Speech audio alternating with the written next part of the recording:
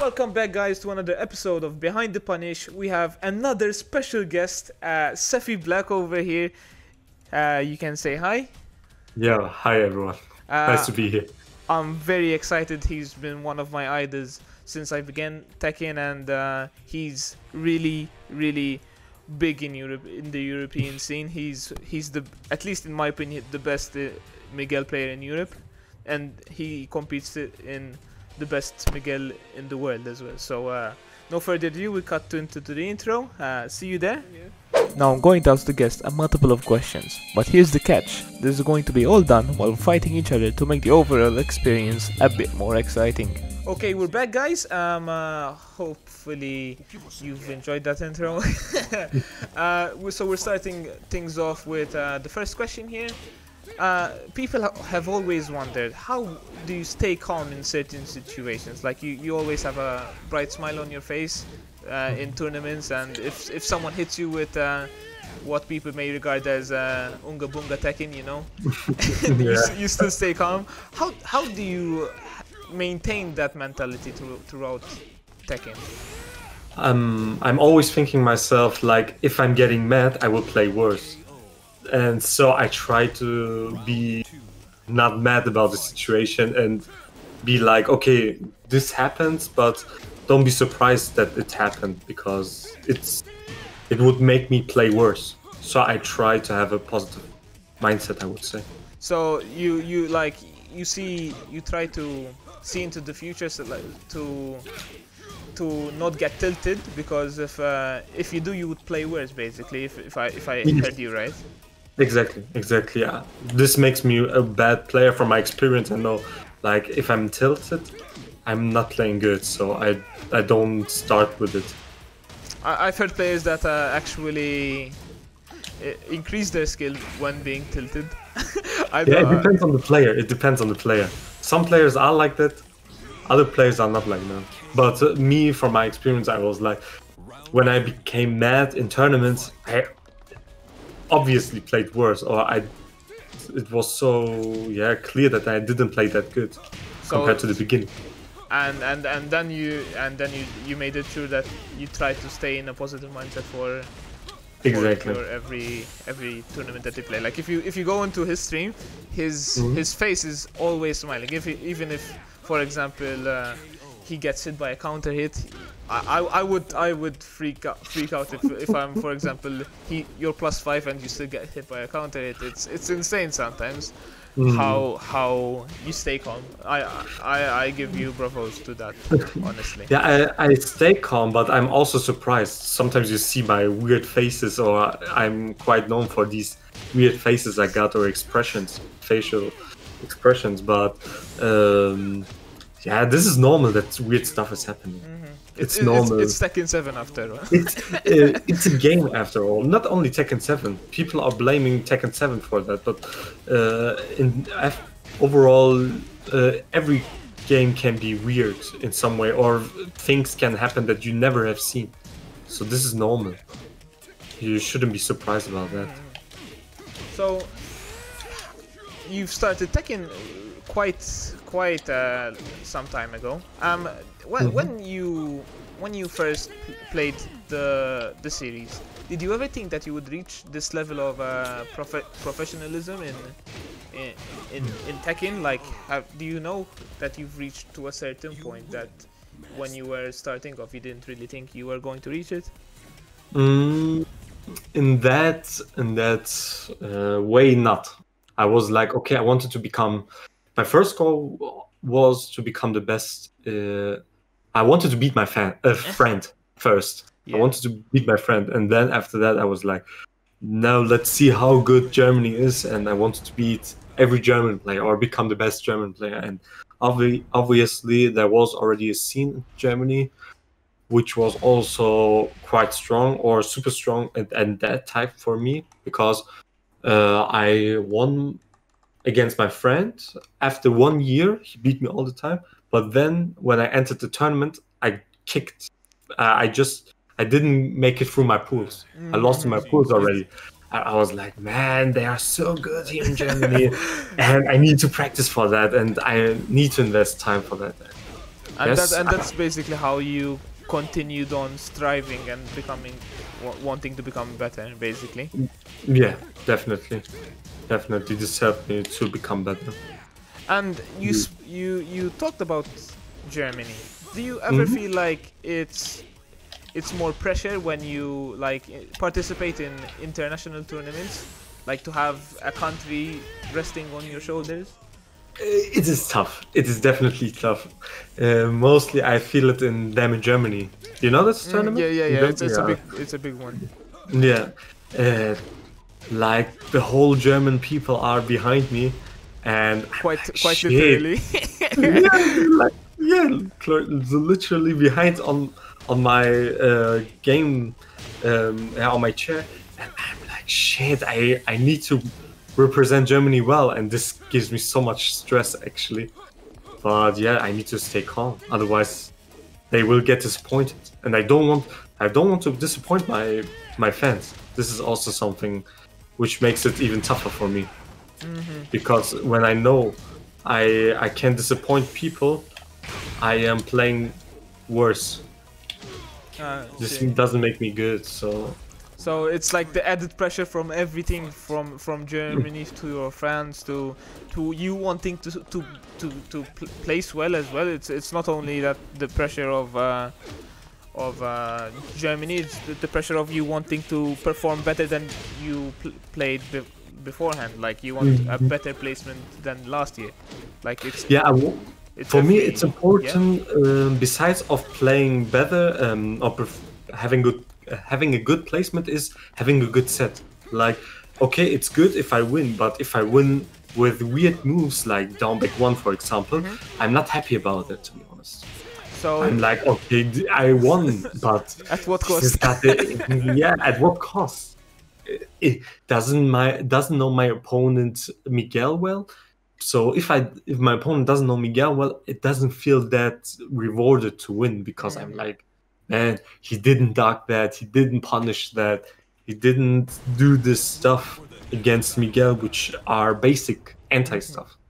Because not everyone knows Miguel, and yes, some wins doesn't feel that well earned, to be honest, I see. and it doesn't make me that happy.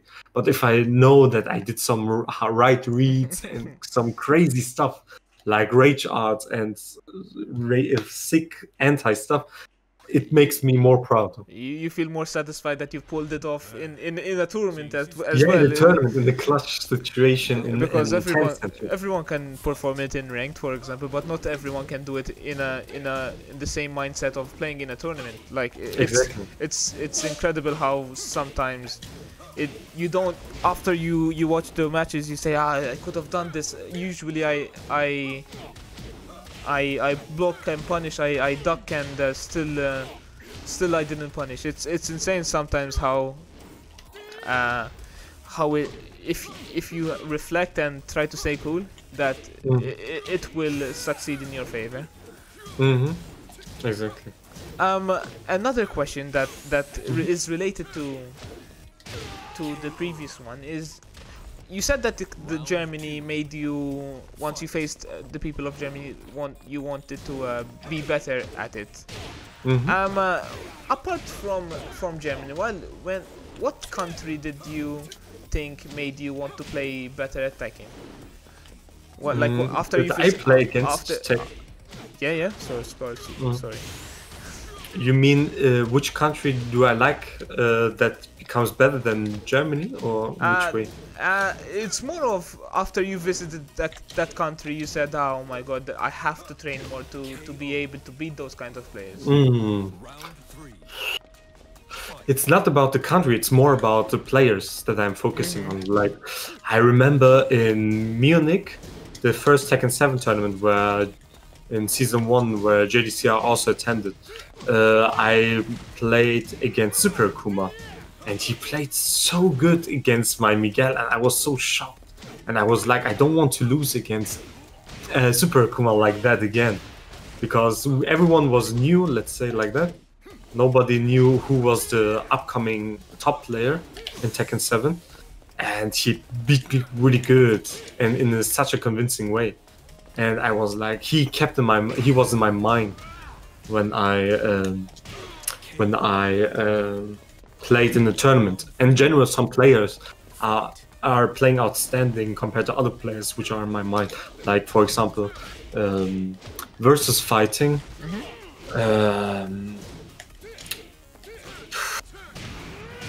To be okay, not versus fighting maybe, but mix up Okay. the French tournament. Like there was Bambino, and Bambino's people very... told me, yeah, he's super good, but he doesn't travel that much, and he was like, let's do first to five, and I like, okay, sure. So I wasn't that I was scared, or He was like, how good could Bambino be? yeah. Like he did something. I swear, in my whole Tekken experience, I have never seen this anti against Miguel, and he did it. Like, Savage 1-4 in season 1 was steppable, Yeah. and nobody did this. Yeah. I didn't knew it, and he did it against me. He did sidestep into delayed hop kick. And you went, what? It beat me 5-0, and I was like, God, Bambino, what are you doing? How could this be? Yeah, how could this be? He's so good, and I didn't know, and nobody. And this was in my mind for so long, and What? yeah, that was pretty funny to see that. And some players are like in my mind when I enter tournaments who are super strong, because I like to do casuals a lot in tournaments, and just playing. Besides of watching the tournament, just play. So it is worth it to enter the tournament for getting experience. So you have like a targets on who you want to play beforehand? You go to the tournament? Yeah, this as well. This and I want to. I play as much as I can. Like, of course, watching tournaments is always fun. But playing against international players that you usually don't have the opportunity to play against is even more important. Like if a Korean or someone overseas comes, you want to take the opportunity to play them. Definitely. Like not even Koreans, but also just play, because I know different countries are playing. Countries are playing different. Like German, for example, is more like the passive way, I would say.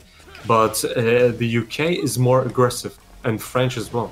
And the Germans are not used to aggressive players, and so this is a good practice for players like me to get used to this style, which I like.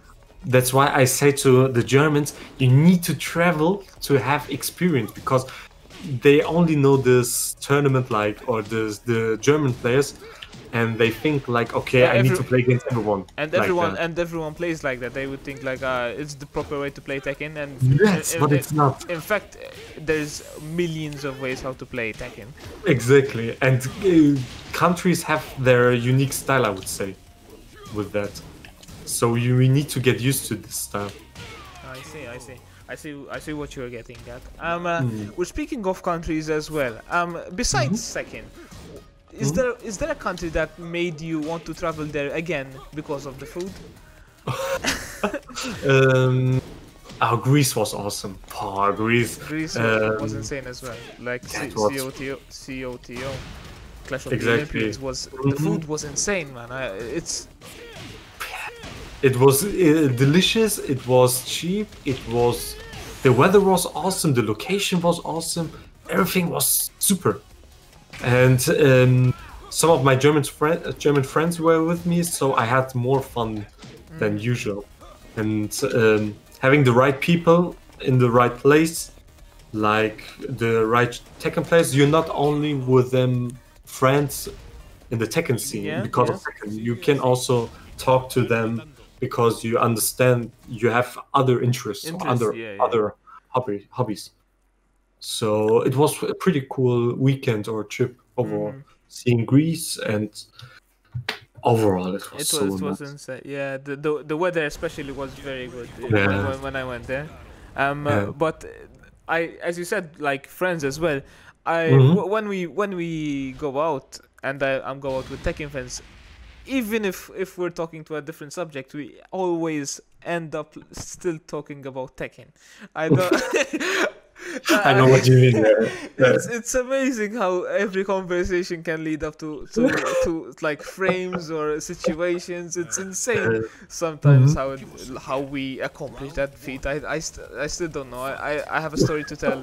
When I was while I was in Greece, we were eating at least one of the best meals that we had there, and before that, I don't know how, like we saw Girland coming across, and then we picked it up on how Katarina is like is so different in that season, and just from eating something we were talking about Tekken.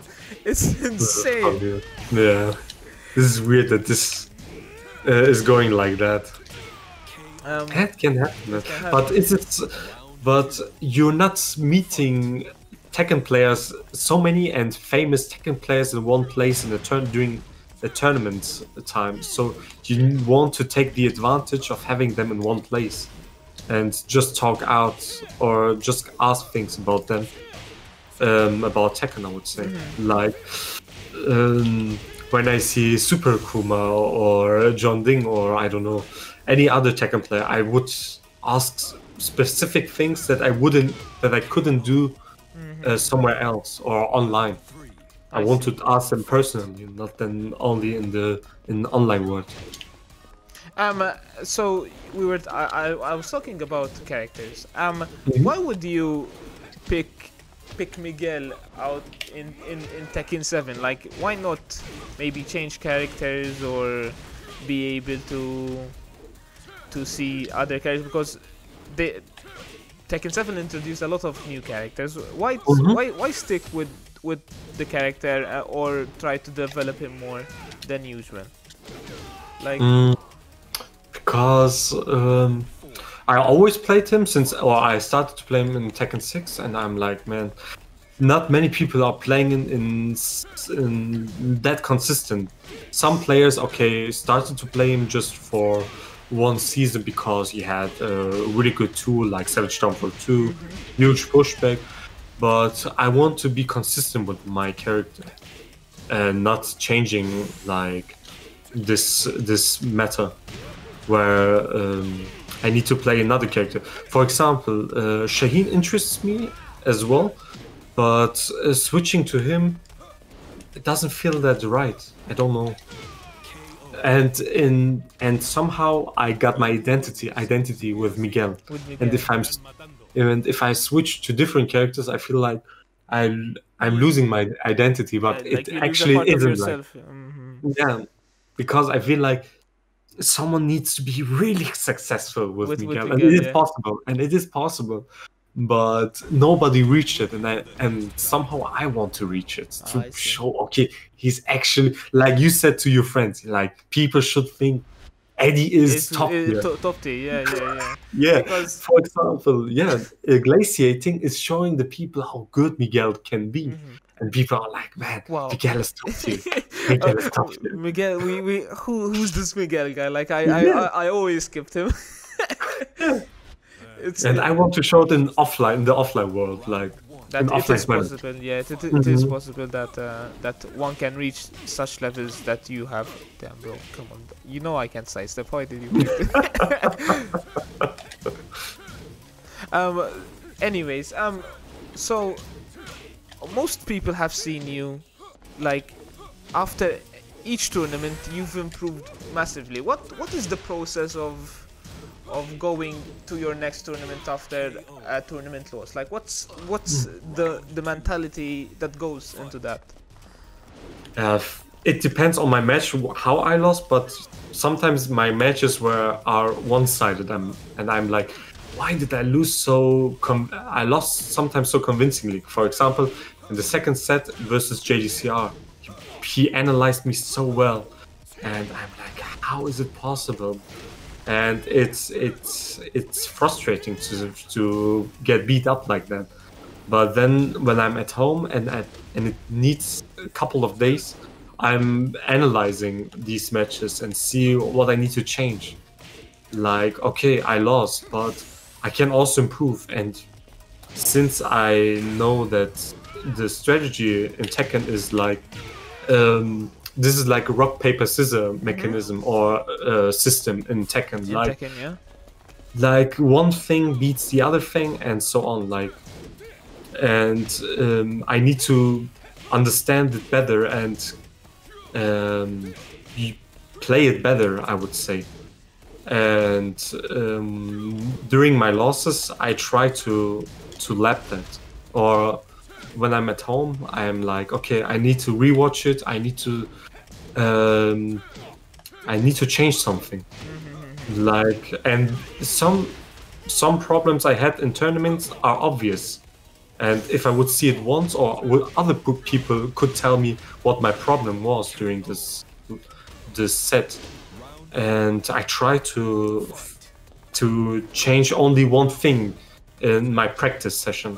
For like, sometimes I'm only looking for whiff punishment and nothing else. And when I am only looking for that, my other tools or my other skills are not that great, but at least I'm working on my whiff punishment, and this makes this area better. Or I will increase my skill in this area better. And yeah, Okay. this is how I'm looking forward to change it, to work on specific mistakes. Oh my god. So you said as well that. Oh, nice. Thank you. You've been streaming quite a lot now. Do you think that streaming and having that interaction with viewers that could help you at that exact moment actually helped you improve in the game, or was it more of an interference because they're talking, you have your mind in the chat, or how is the influence of that element while you play in a tournament? That's a good question. It's difficult. I don't. Sometimes my viewers are giving good points about about my mistakes, what I'm doing. Like, for example, in the about the tournament 2 or 3 weeks ago, I lost because I was too defensive, and my viewers and the chat said, "Man, you didn't do any lows against your opponent. You're too scared. Usually you don't play like that." And I'm like, okay, I don't want to see it, but they are right somehow. They know they want the best for you, basically. Yeah, they want the best for me, exactly. And I shouldn't be that stubborn and like, okay, I don't listen to my viewers because they just want the best for me. And I take it. I'm appreciating this help of them, but this is helping me in some way. But interacting with the chat, for example, like now we do that, we're talking and playing, I'm not good at it at all. I'm not a multitasking able person, and things like that where I talk and play, it's giving me a lot of. It's frustrating. It's frustrating. It's frustrating. Struggling with the language as well. Yeah. I struggle a lot with the language as well. Since English is not my first language, to translate everything what I want to say it's kind of hard. Yeah, but we become better in many different things, like becoming better in English, being more interactive, being more socialized. I like these things about that we are having. And if I have serious matches, I sometimes say to my chat, I'm quiet now, and I need to focus. And mostly they understand, and they don't. That's not. Then it's okay for them. They don't expect you to entertain them while you're focusing on the match, basically. Exactly. I for example, I also do, like I say, I'm not gonna look at the chat because this is an important game. Like I did that when we played. I'm like, yo guys, I know it's shits and gigas, but it's Sephiblack, man. I can't look at the chat.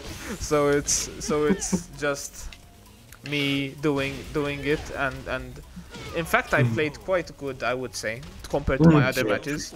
But you played really good. But it is what it is when once you're streaming. It's the interaction is the most important part of it. So it's nice to have such a following to actually interact with and to help you with as well. Because even for example, I saw like today or yesterday, Doug from Paris came to your chat and helped you against reviewing your match against Stroke. So yeah, exactly. That's the key elements that you can have while streaming, and it is good. It is good. It's definitely good. It's definitely good. But yeah, you need to distinguish when you need your silence, I would say. But sometimes having the right advice of the right players, since we got viewers that can help us. But yeah, having a good balance of both of these things. I don't want to be boring in streams. Yeah. That's why I'm not so silent always. But for tournament matches, of course, I need to. No. Let's. Nice. Does it whiff? No. Nice. I was like, maybe with action. maybe in some other day, but today no. Okay. Nice. So last question. It's more of a statement. There was a rumor going on, like that when you were born, you came out smiling. Was it true?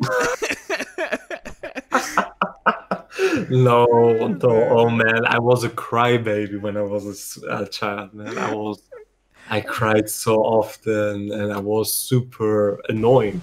I would say, and maybe I'm still that annoying, but not. I screamed and shouted loud. Man, I wasn't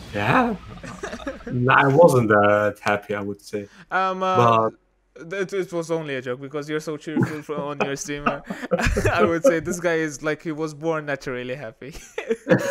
this is cute of the viewers or of the people that think that I'm always smiling, but I just try to have a positive mindset because after all, it's a game that we are all enjoying. Even though people are saying, "Man, I hate it. Tekken 7 is bad." Actually, they love it.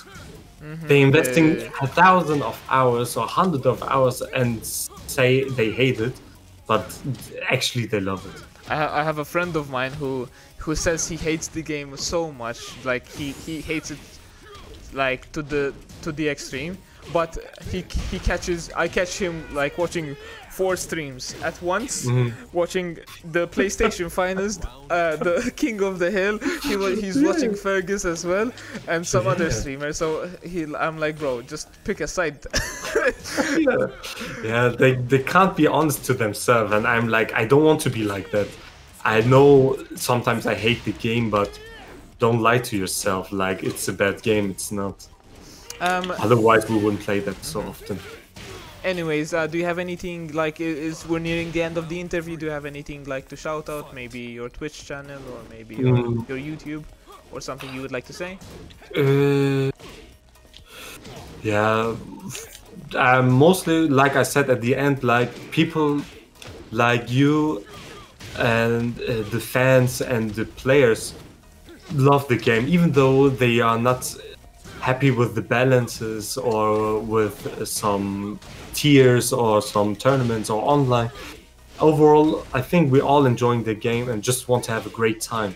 And in doing tournaments, offline tournaments, we see it the most, that people are enjoying it. And I feel like it's a tough time for every person who loves Tekken right now. Because we've been so deprived from offline for over a year now. Yeah, for over a year we are not able to visit offline events, not seeing each other, which is something that we used to do like every second week or something like that. And now it's not possible for over a year. And I think if we have more offline events, it's becoming better. Yeah, we will have more fun. The environment will be much more healthier, I would say. Exactly. After that, okay, so I hope you enjoyed it, guys. The video is wrapping up. Any maybe last words from you, Sephiblack? Thank you, Leonidas, for having me here. It was fun to play against you and talk with you. And yes, yeah. Your socials will be down below as well, like his Twitch. Go check him out. You've obviously clicked this video to you know who he is. So see ya, guys. Thank you for watching the video, and bye bye from me.